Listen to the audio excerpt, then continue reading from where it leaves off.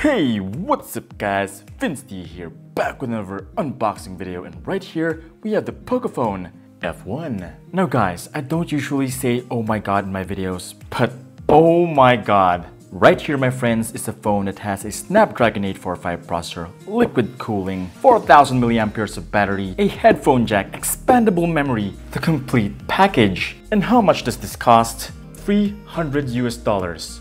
What? And oh, this is the honor play, by the way. I'm gonna make a comparison later, so yeah, be sure to watch till the end of the video. There's actually something more insane than the Pocophone itself, and that is the Pocophone giveaway.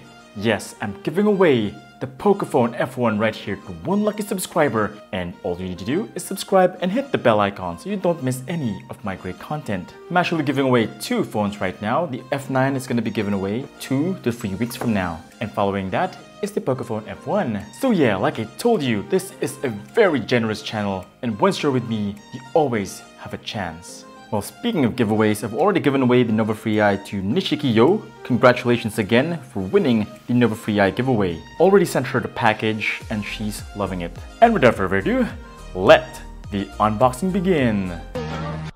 No.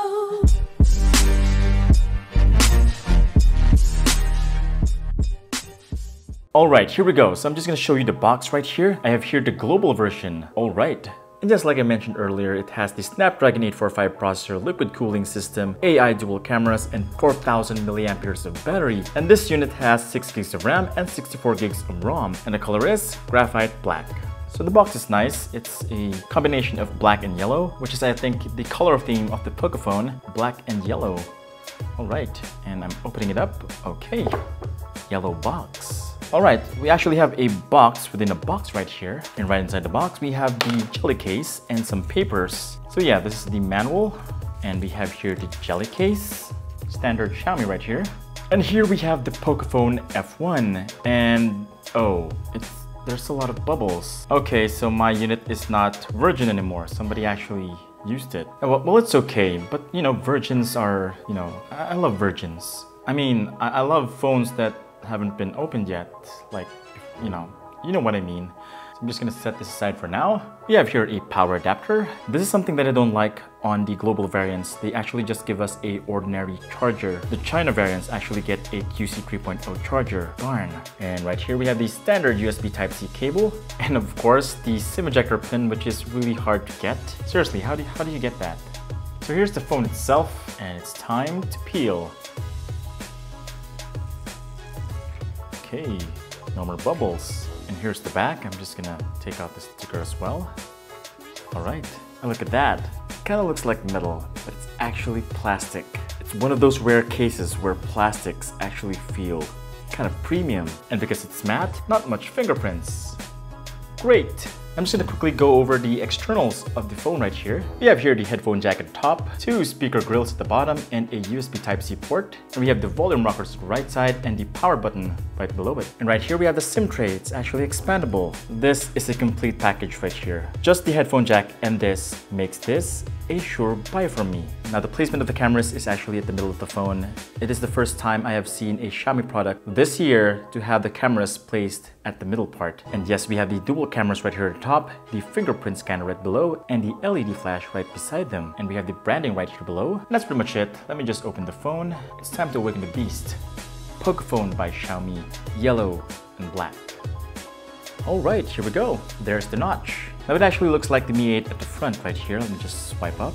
What we have here is MIUI pre-installed in the Pocophone F1, but it doesn't look like MIUI at all. They actually call it the Poco Launcher. It's a skin on top of MIUI. It kind of looks like Android One. It has this drawer right here. It's simple, it's very smooth. We have the Google apps right here pre-installed. Google Play Store, Google Chrome, and wait, what is that? What the? Look at that! That doesn't look like what I'm thinking right there. Oh yeah, I forgot, this is not a virgin anymore. Somebody actually opened it before I got it. Come on, you could have just deleted it before you gave it to me. Really. Now this is a very wholesome channel. I don't do porn right here, come on. Now the screen on this thing is very good. It's a 6.18-inch Full HD Plus IPS display. It's very good. It's got great viewing angles, great color accuracy, It's all you need for a screen. Alright, I just fully drained the phone right here. It's at 0%. I'm gonna completely charge it to 100% using this original Qualcomm QC 3.0 charger right here. And let's start. There's your LED notification light. Here's 15 minutes, 30 minutes, 1 hour, 1 hour and 30 minutes. And at 2 hours, we are still at 99%. It's now charging slowly to 100%. So it actually took 2 hours to fill up the 4000 milliampere battery on this thing. Now, even though this is quick charging, charging for 2 hours is kind of slow. Ever since I experienced VOOC fast charging, I have ever since been blown away by how fast the charging was, which was able to charge 3500 milliampere battery at 1 hour and 15 minutes. So yeah, it's pretty good. Just not Oppo F9 good. And now it's all charged up, I'm gonna be doing the usual train test, playing PUBG for 1 hour. And I'll have to remove that later. Okay, and here are the settings: HDR graphics, ultra frame rates, realistic, and these below. And these are the max settings. You can't go to Ultra HD. Bummer. But oh well, let's just start playing. And here we go. Yes, it does feel like it is running on a Snapdragon 845 processor. Amazing, yes. For the price, it is totally mind-blowing to have this kind of power within my hands for only 18,000 pesos or under $300. Wow. Seriously, this thing is $300? Seriously, from what I'm seeing right now, it's actually looking better than the Honor Play. From the lighting, the textures, everything, it looks so much better. This looks like a PC game already. Take a good look at that, guys. That's the graphics you're gonna get at this price range. What? So far, so good. It looks so smooth and it looks so detailed. The depth of graphics on this thing is remarkable. Wow. I was actually blown away by the Honor Play, but this thing right here actually erased all of that. The Honor Play was hyped for what, a couple of days, and when this came out, boom, Honor Play goodbye. Seriously, I've actually done a lot of PUBG tests before, and only Snapdragon processors do take advantage of the graphics on PUBG, like completely. Come on, look at that. That looks like PC level already. PC graphics levels right here, guys. Just mind-blowing. Whoa, is that an enemy? I need to kill this one. Look at that. Look at that. I'm killing him with my bare hands. I was able to kill a person with my bare hands, even with him with a gun. And we're now at 30 minutes. I just died. This is in spectate mode and 90%. Very good. And now we've already reached 1 hour. Let me just check how hot this is. Playing at 1 hour, 44 degrees Celsius. Not hot at all. That is not hot, folks. It looks like liquid cooling is now working for the first time on a Xiaomi product. Now the Black Shark actually reached 48 degrees Celsius, and right here it only reached 44. Let's check the battery levels. 79%. I guess that's okay. For me, that's above average. 4000 milliamperes, 79% at 1 hour. So far, so good. I'm just gonna show you the camera app right here. It definitely looks like the one on the Mi 8 and the Mi 8 SE. Right there we have AI. So when it sees something like a flower, it will show the flower icon. Alright, so basically what it does is that it adjusts the settings, the contrast, the brightness, the saturation, based on what it sees. And here are the photos and the videos. Now, based on my observations, the AI on the Pocophone didn't seem to look drastically different from its non-AI pictures. The Honor Play, on the other hand, always applied a great amount of brightness and saturation on its photos, no matter what the subject is. Now I do see that in order to take advantage of the AI on the Pocophone, it actually needs to identify the subject and match one of its preloaded scene detection configurations.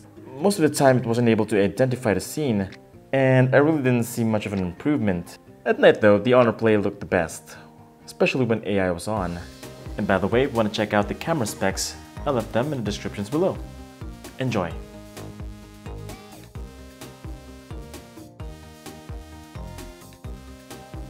And now for the rear video test. Let me just do a quick walk right here. So this is a 1080p video and both have image stabilization right here. So the image quality on the Pocophone is much better compared to the Honor Play. Well, it's just because the Honor Play is cropping the image right here to achieve the image stabilization and smoothness that it has right now. As you can see, the quality on the Pocophone is so much better. Look at that. And now I just turned off the image stabilization on the Honor Play, and it's not zoomed in anymore, and this is the quality. Still, the Pocophone looks much better. Alright. And now for 4K, I'm just gonna test the HDR on both phones. Point directly to sunlight, and right below, and to a dark area. Okay. It seems that the Pocophone has much better HDR right here, as you can see. Hey guys, so I'm currently here at Italy. Yes, I went all the way here at Italy just to take this video, just for you guys. And yes, this is a 1080p video at 30 frames per second. Now I can see that there's a little bit of noise going on here on the Honor Play. It is very grainy. The exposure levels on the Pocophone is quite good compared to the Honor Play, as you can see right here. Hey, so this is the selfie video, and I'm here at Italy, as you can see. Yeah, those are bright lights. So from what I'm seeing right now, the Honor Play has some smoothening going on and some whitening, while the Pocophone doesn't have that. And now I just turned off the beauty filter on the Honor Play, and this is what it looks like. Yep. Hey, so I'm back at the Philippines. Last night I was at Italy. Yeah, I just got back home early this morning. So that's actually the reason why this video took so long to make. I actually did some traveling, so yeah, I'll do anything for you guys. Yeah. So yeah, I'm gonna be traveling to Italy now and then to have some video tests for you guys. And that's pretty much it for this review on the Pocophone. So far, I am loving it. Wow. I'm telling you right now, this is probably the best smartphone in 2018. Now, there are going to be a lot of phones that are going to come out later this year, but they're not going to be as complete as the Pocophone right here, and as budget friendly. That is actually the emphasis right there. If the OnePlus 6 is the speed you need, this is the speed you need at an affordable price. This is the complete package, guys. Great camera, fast processor, has a headphone jack, expandable memory. There's nothing out there that provides you that at this price range. Now here's the big question that all of my 40,000 subscribers have been waiting for. Is the Pocophone good for porn? It's a yes for me. The Pocophone F1 is the best phone ever on the market right now, and nothing can beat this at the price range. And just like I told you guys, I'm gonna be having a comparison video for both these guys. I've already shown you the camera comparison. Up next, I'm gonna be showing you the Pubg comparison between the two of these. The battery, speed, the works. So be sure to subscribe and hit the bell icon so you don't miss it. This is Vince from TechBeans, and I'll see you on the next video.